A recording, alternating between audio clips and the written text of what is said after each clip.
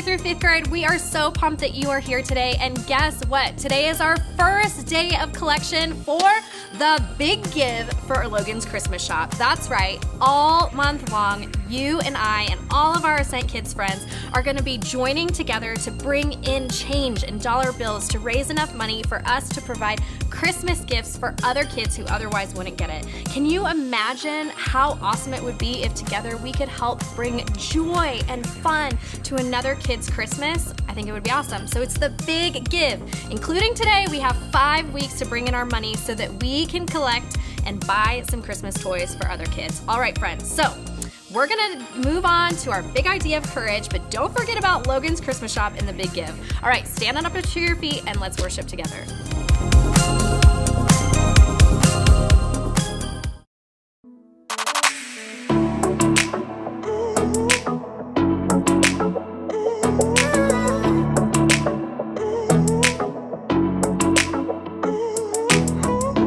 God, I know you're always near. So even in the dark, I will not fear. I know the storms will come. I know I'm not alone. You are my strength, so I will say, you make me brave. You give me courage. I won't be afraid. I won't even worry.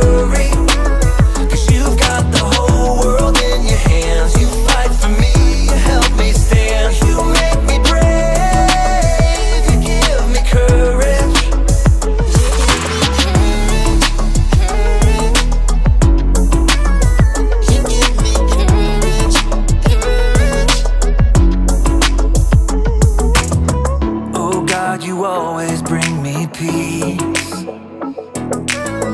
You are a fortress around me.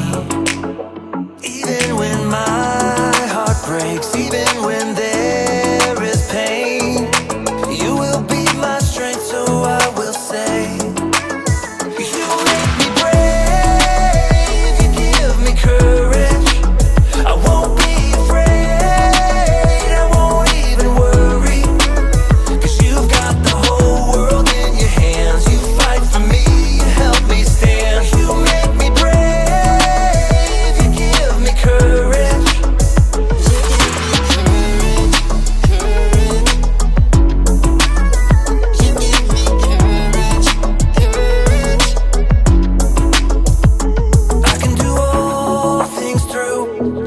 Savior who gives me strength every day, strength and courage. I can do all things through Jesus, my Savior who gives me strength every day, strength and courage. You make me brave. You give me courage. I won't be afraid.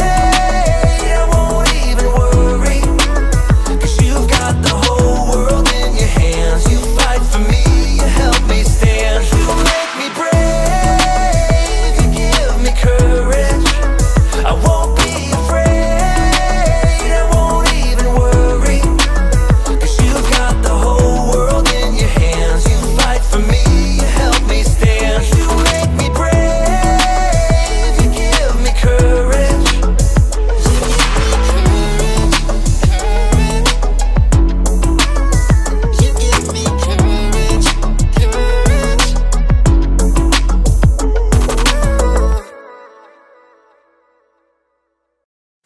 Welcome to Story Lab. This week, we're talking about courage, while we take a look at the story of a kid who landed a giant job. Oh, and we're also gonna be doing this.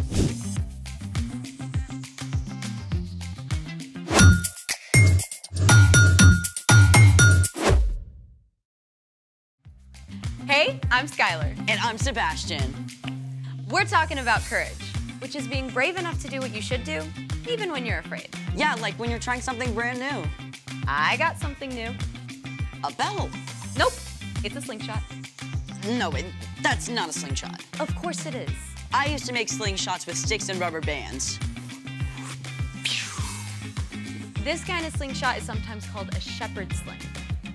Oh, you're talking about David and Goliath. Spoiler alert! Today's Bible story is about David and Goliath. I've always wondered how David could knock out a giant with one stone. Well, check this out. Some ancient armies had slingers who could shoot stones over 60 miles an hour up to 400 meters. They were sometimes faster and more deadly than arrows. I'm sorry, I misjudged you, slingshot bow. Don't feel bad. Don't feel bad. Oh, and get this. Sometimes the slingers would write insults on their stones before shooting them. Archaeologists have dug up stones that read, "Take this, victory, catch."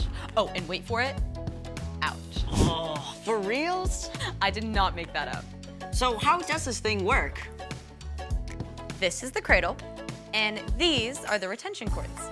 The sling acts as an extension of your arm. And when you place a stone in and spin it, the sling multiplies the force of your throw. We gotta try this out. Let's do it!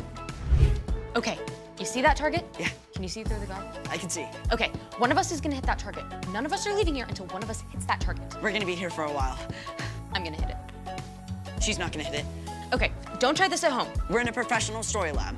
True. Okay, first, you're gonna take your index finger and you're gonna put it through the loop. Okay, I got it. Got it? Okay. Then you're gonna grab onto this retention cord. Okay. Make sure you hold on tight. Then you're gonna place your stone in, and then you're gonna swing with a bunch of momentum from an underhand arc. All right. Once enough momentum is built, you're gonna release the retention cord. All right. Okay, ready? Hey, that was pretty close. Hey, let me go. Let me go. You go first. Let me go first. Okay. I'm gonna try the figure eight.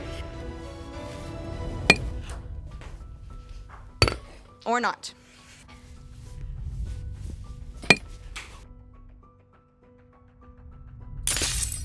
Way harder than it looks. I mean, David had all day, every day to practice in the fields. Which reminds me, it's time for...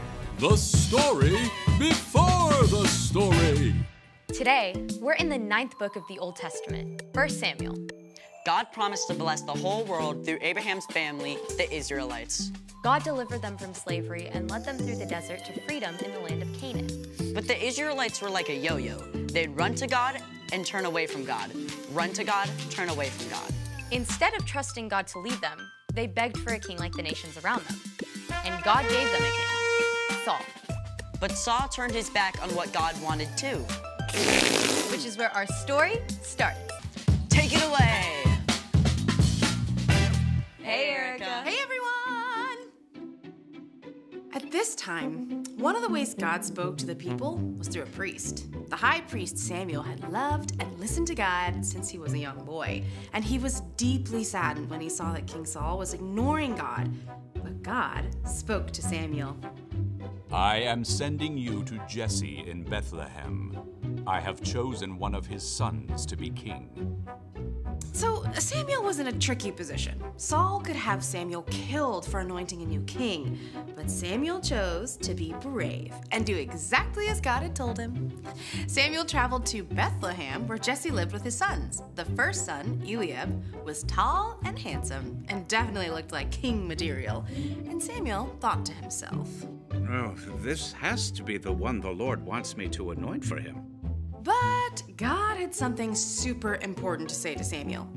Do not consider how handsome or tall he is. I have not chosen him. People look at the outside of a person, but the Lord looks at what's in his heart. Jesse had 6 other sons stand right in front of Samuel, but even though they looked pretty kingly, God made it clear to Samuel. Well, God hasn't chosen them either. Are these the only sons you have? Well, my youngest son is taking care of the sheep. Well, okay, I'll send for him. So of course, Jesse sent for his youngest son, David. And when David showed up, well, he looked and smelled like he'd been hanging out with, well, a bunch of sheep. But God was looking at David's heart instead of his haircut. He told Samuel, Get up and anoint him. This is the one. So Samuel poured oil on David's head, a special sign that God had chosen him to be the next king of Israel. Okay, now, just to be clear, David was not king yet. In fact, Saul didn't even know there was a new king waiting in the wings. He was busy leading the nation, and later trying to fight off a Philistine invasion. And the Philistines had a secret weapon, a warrior more than 9 feet tall, named Goliath. Choose one of your men. Have him come face me to decide this war. I dare you. Obviously, the Israelites were terrified. For 40 days in a row, they cowered behind the battle line as Goliath repeated his dare. Now, David's brothers were part of Saul's army. And after all this time, their dad wanted to make sure they were okay. So Jesse told David to leave the sheep behind and take some food to his brothers. David arrived just in time to hear Goliath's challenge. Come and fight me. I dare you. Right away, David turned the men around him. He's bringing shame on Israel and trash-talking God. Someone has to fight him. Word got back to King Saul that this kid was asking about Goliath. So Saul sent for David. Don't let anyone lose hope because of this Philistine. I'll go out and fight him. You're too young. When I'm taking care of my father's sheep, sometimes a wild animal attacks. I go after it to save the sheep. I've killed a lion and a bear. God saved me from them, and he'll save me from this Philistine. Go. May the Lord be with you. At first, Saul wanted David to wear his own armor. But it was super heavy, and David wasn't used to it. So David shrugged it off and went and found 5 smooth stones from the stream instead. Come and fight me! This time, when Goliath made his challenge, David stepped forward. The warrior mocked him. Come over here. I'll feed you to the wild animals. You come against me with a sword, but I come against you in the name of the Lord. He'll give me victory over you. As Goliath moved to attack, David raced forward. He took one of those stones, fit it in his sling, and spun it with all his might. The stone sliced through the air and hit Goliath squarely on the head. Ow. The giant swayed and fell to the ground, dead. When the Philistines saw their hero was dead, they panicked and ran. The Israelites chased them until their whole army scattered. And Saul was so impressed with David, he invited him to come and live at the palace. The end. That story gives me the chills, no matter how many times I hear it. I mean, how did David have the guts to do that? Well, David had gotten in the habit of talking to God every day and asking for God's help to protect the sheep. So when he came up against something that seemed impossible, He had practice. He was ready. so what's our part in the story?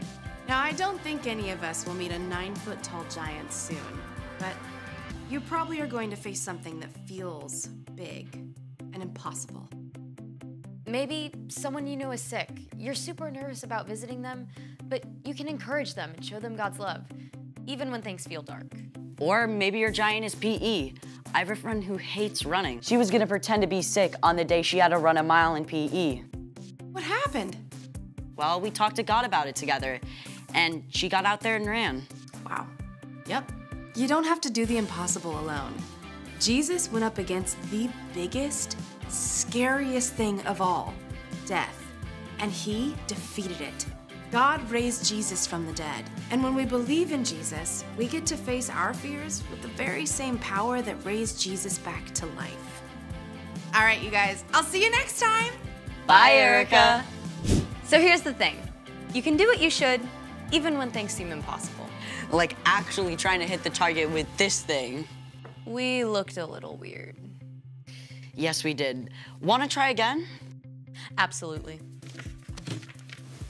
Thanks for joining us in the Story Lab. See you next time. All right, friends, thanks for joining us today. We cannot wait to see you right back here next week for another Bible story and some more worship. We'll see you soon.